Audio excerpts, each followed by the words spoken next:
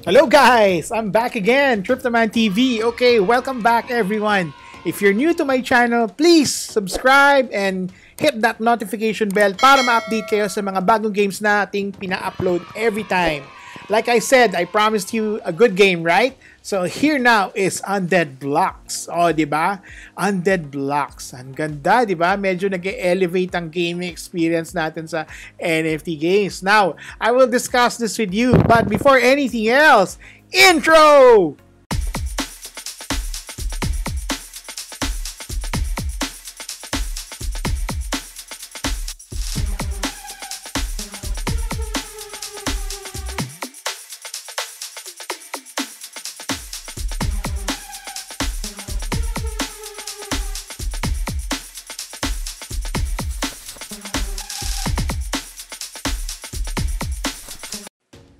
Okay, I'm back again. Oh, 'di ba? Ang ganda ng ating intro. Gawa ko 'yun, guys. Now, how are you? How's everyone? Especially in this bearish season of the crypto world.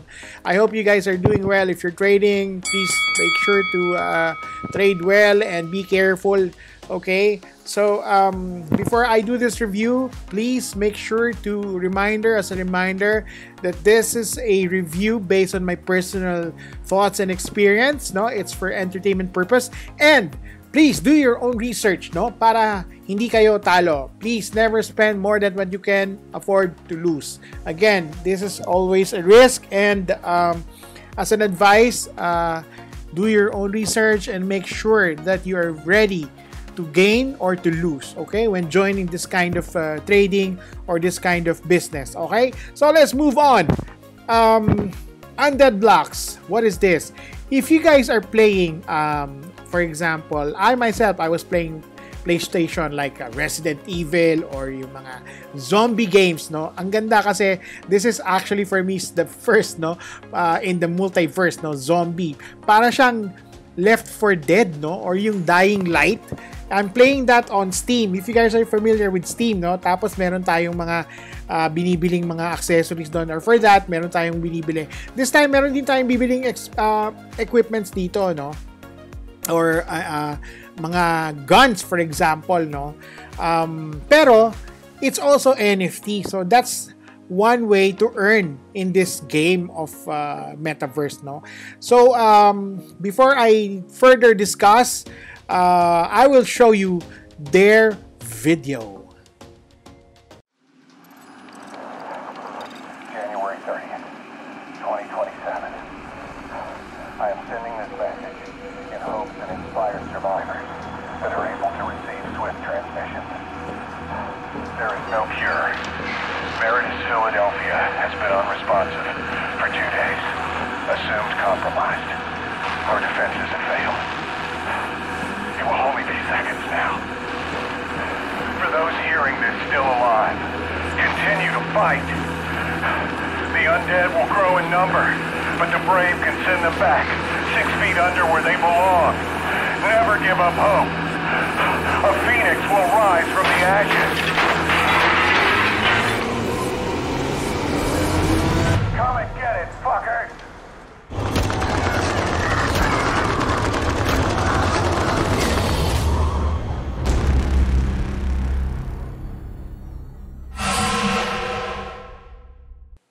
Oh, di ba? Ang ganda ng video. Very encouraging, di ba? Ang sarap laruin. Okay, guys, for starters, this is under Ethereum, no? Ethereum blockchain. So, lahat ng bibili nyo is on blockchain. The accessories or the guns, no? For example, the NFT guns, no? Right now, they have a social media, which is Telegram, okay? As you can see on the website, they already are trading on Uniswap and can be downloaded. Yes, guys, the game should be downloaded Windows and Mac. O, diba? Dati, nung una kong bisita rito, wala pa siya sa Mac. And since I am a Mac user, meron na siyang for Mac. Okay? So, they have their contract address right here, no, to be sure. So, kung bibili nyo, their token is Undead token. O, diba? Yan. So, this is their Undead token. Okay? So, this is their contract, no? Contract address, no, guys. So, this is used for trading, no? This is their main token for the game, no? Tapos, aside from the tokens, what can we do with the game? Okay, since this is downloadable game, guys, pwede na siyang laruin. And this is a free-to-play game, no? Pero how will I earn? Okay, ganito yan, guys. Undead Blocks is an Undead Blocks in a multiplayer that kills to earn zombies. Survival game, on Ethereum, no? So, nag-launch na siya. May beta test, may beta na siya nitong May, no? So, kaka-start pa lang, last month, no? Now, the downloaded games, no? You can play that for free, for experience. Pero, paano naman ako kikita, boss? Okay, ganito yan. Pagka the moment that you buy weapons, no? Which is already available on their market, which is OpenSea, no? You are now able to earn their undead token, no? So, pagka plinay mo siya nang wala kang NFT na ino-own, pwede mo siyang laruin mo lang siya for experience, no? Like any other games, no? Pero the moment you want to earn, you have to invest, which is you buy their weapons. Okay, check naman natin kung magkano ang weapons, no? Ito nandito na. Available in OpenSea. Ito yung contract address again. Weapons benefit, play to earn. Ito na yung sinasabi ko. Tapos pwede mong i-upgrade yung mga weapons na binili mo sa OpenSea. Tapos pwede mong i-rent out, load out. Meaning, pwede ka magparenta ng mga weapons mo. Okay? Yung mga NFTs mo, pwede mong iparenta. Which is also coming soon. Okay? The rent out load, Undead Blocks allows weapons loadout holders to earn passive income by renting out their weapons to players from around the globe. Coming third quarter, which is malapit na. Alright, di ba? So, ito naman yung upgrade weapons, which is also coming soon. So, ito yung play to earn, which is also available na, no? Available na. So, magkano ba yung mga weapons? I-check natin, guys, sa OpenSea. Now, the floor price for this is about 0.195, no? So, ayan siya. O, diba? So, makikita nyo, meron na silang Discord. Meron silang Discord dito. Meron silang Medium. May Telegram, may Twitter, may Instagram, at yung website nila, okay? So, ito yung kanilang weapons, no? Nakapag-mint na to dahil nag-start na sila. So, may mga early investors na rito, no? Sa early selling nila. So, ito na yon, pinaparent out nila yung mga weapons nila. So, you can buy here, okay? That is when you have decided. Again, you can play this for free, okay? But once you want to earn, you have to buy, okay? So, yun ang deal na yan, di ba? So, pwede kayo mag-bid, no? Hanap na lang kayo, parang ganon. So, I guess on their Discord also, they're very active, and at the same time, meron din silang mga members doon na nagbebenta, so pwede nyong i-negotiate. Pero make sure to be careful kasi maraming scammers, okay? So you don't buy from just anyone, okay? I might as well check everything before doing that, okay? Okay, so punta naman tayo sa staking. Meron silang staking, no? Ayan, so ito yung staking nila. Earn APY and weapons. So merong rookie, merong commander pool, at merong veterans pool. So lahat yan, ini-enable nyo pagka gusto nyo mag-stake. So, unfortunately, hindi ko pa siya in-enable kasi hindi pa ako bumibili ng weapons. Okay? So, available na yung game. Sa next video ko, ipapakita ko sa inyo yung gameplay, no? Pero I'm sure may mga YouTubers na nag-upload ng mga gameplay nila, no? So, you can check them out also. But I will still try to upload my game experience. Okay. Before anything else, guys, it's a really high graphic intensity, no? So, be careful kasi your machine has to really be compatible. Please check the specs on your machine before downloading the game, okay? And they have this naman on their white paper as stated. So, let's move on to their white paper. Okay. Ito na yun, no? Papasadahan lang natin, guys, for you para lang meron kayong idea, no? So, they want to achieve, no, a AAA gaming experience, play to earn for the zombie shooters. So, ito yun. For me, this is the first, no? Kill zombies to earn in-game rewards, no? So, the Undead Block players can use weapons loadout, NFTs to kill zombies and earn every single day. In-game token is Z-Bucks. Okay? So, merong standard, merong gold. Okay? So meron silang ganon. So the players will also earn standard Z-Bucks which allows survivors to level up. So may mga leveling up din yung mga survivors, no, for their weapons and then build assets, so within the game, no, that they own as rapidly enter the digital renaissance. The full storyline characters arc built in, Undead will be prioritizing play and earn, the secondary token and the value proposition that are crafted for sustainability and peace of mind of players, investors alike. Power to the game. Syempre, kailangan natin ng magandang economy or sustainable game, no? Okay. Weaponized gamers with asset retention. Consider the traditional gaming model where players continue to pay premium for the in-game, no? So, ito yung, for example, naglalaro tayo ng mga games, no, na may mga binibili tayo sa ano ngayon, sa mga website na games na, kunyari, for example lang, you're playing Valorant and then you're buying their weapons. You buy their weapons, that's it, no? But you don't earn from it. Ito kasi, you buy their weapons, now your weapons become your NFT. Now, your NFT becomes an earning asset, no? An earning mechanism for you to earn. So, it's actually gaining you also, no? So, ganun, no? Hindi yung bibili ka ng weapon para ma-upgrade. Yes, maganda yung shooting experience mo, pero hanggang doon na lang yun, hindi ka kikita.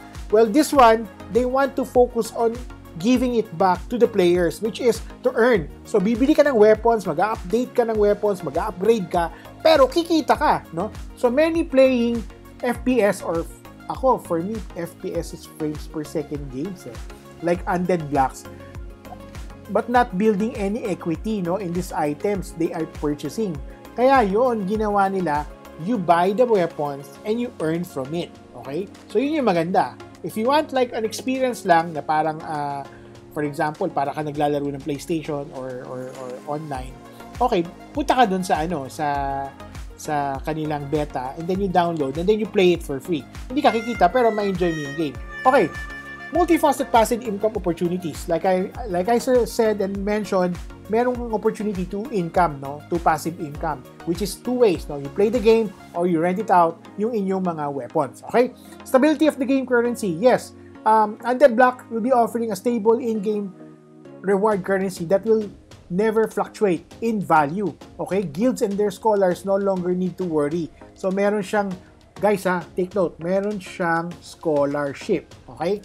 So, yung scholarship, bago kayo magkuha ng scholar or yung mga scholar na gustong pumasok, lariin nyo muna yung game ng beta, i-download nyo muna and i-test nyo. Kung kaya nyong laruin, then that's the time to apply for scholarship. Okay? Okay, while many play-to-earn games often promise only roadmap prior to the launch of their token, our beta is fully functional and game development is accelerating at a rigorous pace, no? Beta Bootcamp was launched in March of 2022, no? Recently, giving community members full access to the closed beta version. Ito yun, yung na-download ko, no? Actually, di-download ko na siya, nilaro ko siya. Ay, grabe, ang ganda. Next video review ko, ipapakita ko sa inyo yung game experience ko. Ila-live natin, kung po pwede.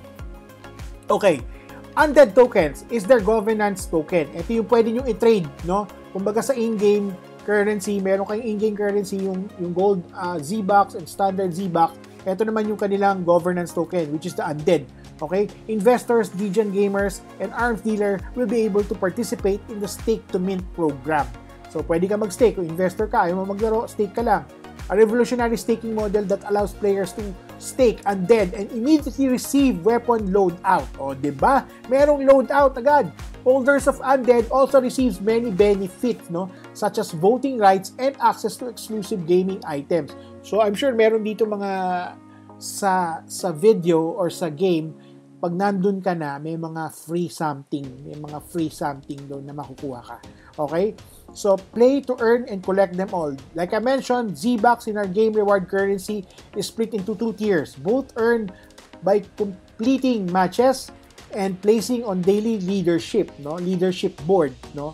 So, may ranking pa rin.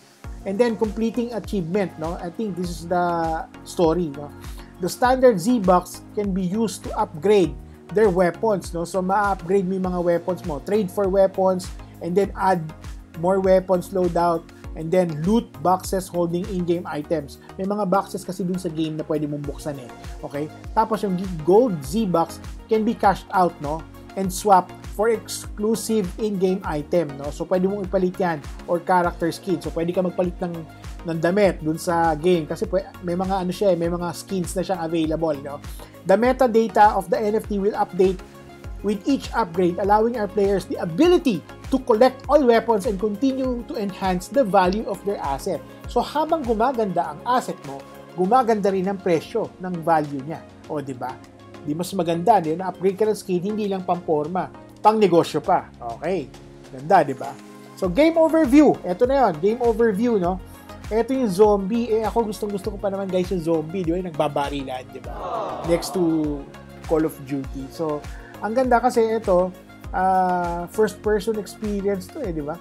Undead Blocks will be bringing back the nostalgic zombie shooters of the past. Totoo yun, kasi nagsimula naman yan. I think nagsimula ito nung Resident Evil, di ba? No? So, anyway, or previous pa, no? Let me know, guys, kung may naalala kayo, comment down below kung meron kayo naalalang mga games noon, no, na nilalaro nyo. Sabihin nyo sa akin dito, down below, tapos let me know, para, malaman natin. So, we will be providing players with a thrilling and unique gaming experience while allowing players to earn in-game rewards and build equity with their weapons loadout. Players will obtain the weapon loadout by minting via stake-to-mint program. At yung sinabi ko kanina, direct purchase on secondary market which is OpenSea and then becoming scholar, no? Ito yung pag mag-a-apply ka ng scholar. Pero hindi ka basta-basta mag-a-apply ng scholar, guys. Kailangan, laruin mo muna yung game. Tignan mo kung okay. Kasi medyo tricky siya, guys. Medyo mahirap siya. Especially dahil meron tong mechanism na talagang challenging siya actually. Madali siya kung mahilig ka sa challenge. Okay. Your key to earning. Once a weapon loadout is secured, access will be granted to a full undead block experience and players can start earning in standard and gold. Ito na yung standard and gold nilang Z-Box na in-game na ina-earn mo, no? I guess pwede mo siyang ipalit for undead tokens. Okay, game mode. Meron tayong merong solo, no? Survive as many zombie waves as possible. Okay? Meron ding group, no? Which is the squad. Round up your friends, no? So, meron kayong mga friends, no? Maganda to, may com ka para nag-uusap-usap kayo. Maganda yon. So, round up your friends and play with parties as maximum of 4. Left 4 Dead, parang ganun din. So, nag-uusap kayo, no? Habang naglalaro kayo and killing zombies. Para mas maganda yung strategy nyo, no? So, ang ganda niya, actually. Speedrun. Players will have to complete a set of numbers of waves as fast as they can. So, this is more on padamihan siguro or pabilisan ng patayan ng zombie. Ang ganda, di ba? Patayan ng zombie. Ang ganda sana kung yung zombie, napapalitan mo yung mukha, no? Tapos lalagay mo yung mukha ng kaaway mo.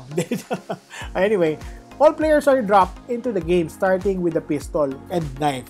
So, addition weapons, equipments, players unlock as they progress, no? So, ito yung habang nag-gain ka ng experience, guys, nag-unlock ka na ng experience mo, tumataas na, I think tumataas na rin yung iyong weapons, okay? Or nakakakuha ka ng maraming freebies, no? Especially kung meron kang mga shots na headshot, mga ganon, killing zombies. Medyo makulit yung zombies dito sa loob ng game, guys. Okay. Weapons. So, XP. Experience can be used in-game to obtain what? Okay. Weapons, grenades, perks, and doors. Yung mga doors na pwede mo buksan, no? Meaning, new areas on the map can be unlocked with XP to find new equipments na medyo valuable na yan, I think, no? And good spots to set up and kill. So, dun kayo magse-set up ng team nyo. Pero sarado pa yon. So, yung area mo, for now, maliit lang. Okay? Maliit lang. Kasi nagsistart ka pa lang eh. The more na lumalakas yung experience mo or dumadami, lumalaki na yung area mo. Meaning, humihirap na. So, lumalawak na ngayon. No? Lumalawak na ngayon yung coverage ng area mo. Kasi syempre, gumagaling ka na eh. So, bumibilis ka na. Dapat, gano'n. Tapos, meron silang incoming, no? Like, for example, yung kanilang weapons na combat knife, baseball bat, fire axe, etc. MP5, di ba? O, di ba? AKM, di ba? F1, Diyos ko. M1A, nako, sarap. AR870, no? Ay, Diyos ko, yung shotgun na to, sarap. Tsaka yung kanilang long range, yung sniper na lang hand rifle, no? Tapos, yung kanilang wave gun, okay? So, ito din kanilang technology. It's under Wagyu Universe. Wagyu is known for the 3D experience, no? So, Unblocked is being developed by Wagyu Game Studio in partner with Voodoo Games, the lead design studio for some popular games, no? Such as Star Wars Tales of Galaxy's Edge and Fortnite Season. Very kilala. So, sila yung gumagawa niyan. So, sila yon. Kaya, napapansin nyo itong trailer nila, ang ganda. Okay, di ba? So, Undead Block has hired best of the best to develop and design the characters, weapons, and the storyline as well as their map. O, di ba? I think this is, this game is, done with Unity, Ito naman mostly Unity yan yung mga magagandang games. Under Unity yan Tapos yung Unreal Engine, okay. So yan, no? So yan yung kanilang Unity Engine. Yan yung ginagamit usually for Mac and PC. Pero this is more technical. Guys, did you know that you can use your controller such as your PlayStation or Xbox controller using a Bluetooth? That's right. Pwede nyo i-connect yan. Kasi sa PC, may mga games na pwede di ba? So, ganun din ang ginawa nila dito sa game na to. You can use your PlayStation controller or Xbox to control the game. This more is better kasi kesa sa keyboard, no? Kasi iba magaling sa keyboard, iba naman mas magaling sa controller. Like me, mas gusto ko yung controller kaysa sa keyboard, nakakalito. Okay? So, user's preference. Not only a player can use keyboard or mouse. Ayan, meron na nga tayong controller, no? Tapos, mas maganda kung mag-headphone kayo para mas ma-appreciate yung sound bites nung game. Move faster. It's too easy while you stand still. Cover me. Reload. Okay? Yon. At the same time, you guys can play together and then you guys can earn together. At Undead Blocks, we're promoting team of friends coordinating the game together. During each squad mode, players will be able to invite friends to the lobby to join same match, no? And take down zombies together every single day. No withdrawal limit. For now, let's see kung anong effect nun. Can be purchased on Wagyu Games website. Cannot be spent to upgrade weapons. Okay. Significantly reducing pay to win. Purchase exclusive weapon skin characters. Medyo worried lang ako sa no unlimited, no withdrawal limit. Kasi normally dyan tayo na-abuse Dyan yung part na yan sa monetary abusement Abusement na tinatawag ko. Pay to win significantly reduced. O, diba? So, pay to win. Since standard Z-Bucks cannot be purchased on the open market, weapon upgrade and weapon purchase will have to be earned through extensive playtime. Hindi mo siya pwedeng basta-basta bilhin. Ini-earn mo siya para makuha mo yung gusto mong weapons, upgrade. Take note. So, standard Z-Bucks cannot be transferred between loadouts or players' account in order to game system to use stronger loadouts for level up weaker loadouts. When weapon loadouts are lent via Undead Block Market, the lender will keep 100% of the standard Z-Bucks. Yun na nga yung ginagamit for loadout. I will leave the contract address on the description down below para hindi kayo ma-misled, no? Para maiwasan kayo ma-scam ng mga false website, okay? So, lahat niyan, iiwan ko na lang sa below nitong video. So, you can read out and check them out, okay? Team is, may mga muka. Finally, hindi cartoons, di ba? So, ito yung kanilang partners. Animoca Brands, okay, kilala yan, no? Especially. Genblock Capital, okay. Kita ko na yung mga iba dyan. Just read about it, no? So, sa roadmap nila, ito na, no? So, tapos na sila sa first quarter. Nandito na sa second quarter ng 2022, which is ito, Undead Token Launch, no? May 4, last month. Okay, staking, last month din. Yung Beta Bootcamp, last month. Phase 2, no? Beta Camp. Actually, May, tama. Last month na rin to. 40,000 pistol speeder NFT competition sa June, which is this month. Tapos yung public beta access, ito na yun. Tapos more to come, no? Full game launch, no? PC and Mac. Beta pa lang yung beta pa lang yung ni-release nila, guys, ha. Baka kasi isipin niyo, ba't gano'n laggy or may bug or may ganito, may error, etc. Guys, beta pa lang 'yon, ha. Ibig sabihin, pwedeng magkaroon ng mali or error. Okay, that's given. Dahil gusto lang nilang ma-experience na natin yung game prior to their actual launch. So, yun. So, ito na yung kanilang social media, okay? So, OpenSea, ayan, ilalagay ko na lang sa description below. Discord, join their Discord. Although sa website nila nakalagay Telegram lang. Siguro nakalimutan lang nila ilagay yung Discord and Twitter, no? Pero Telegram lang kasi nandun. But anyway, ito yan, sa white paper nila. So yan, ilalagay ko yun. May TikTok din sila. Ewan ko ano meron sa TikTok. Hindi ko pa nakikita eh. Pero baka may mga zombie nagsasayaw. Tingnan natin, no? So ayan, no? Ayan. Lalagay ko sa description down below. Guys, okay? Okay? And then, general inquiries. Gusto yung mag-apply ng trabaho. Yan. Email nyo sila. Okay? So, yun lang. So, follow us. Okay, yan yun. Social media. Okay. That's about it, guys, no? So, again, okay. Then again, this is Undead Blocks, di ba? Eh, no, sabi ko, Telegram lang yun nandito. Dapat kasama na yung kanilang Twitter on the Discord. No? But anyway, sila yun eh. So, again, guys, no? Ayan, no? Ang sexy nito si Samantha. Kasi itong kalbo. Ako to eh, itong kalbo. Okay, anyway, guys. This is Undead Blocks, no? Under Ethereum. Okay? Ethereum siya. You can already download the game and enjoy it, no? But it's a beta access only, not the full game. So, you have to be patient, okay? For more information, just join their social media, Discord, they're very active, and their Twitter, log in there, okay? So guys, I also have my own Twitter account. Just follow me there, okay? I would appreciate that. And my Facebook page, okay? And then don't forget, again guys, to subscribe and click that notification bell for this video, okay? Later on, mamimigay tayo ng ating pa-premyo guys, no? If permitted, no? If we're going to be blessed, okay, mag-share tayo ng konting blessing, magpaparaffle off tayo or something. Bigay tayo ng GCash. Tignan natin, ano? Dahil bago pa lang naman yung channel natin. That's why I need to reach as much as possible. If we're reaching around 1,000, that's good enough for me. So again, guys, this has been CryptoManTV saying good day.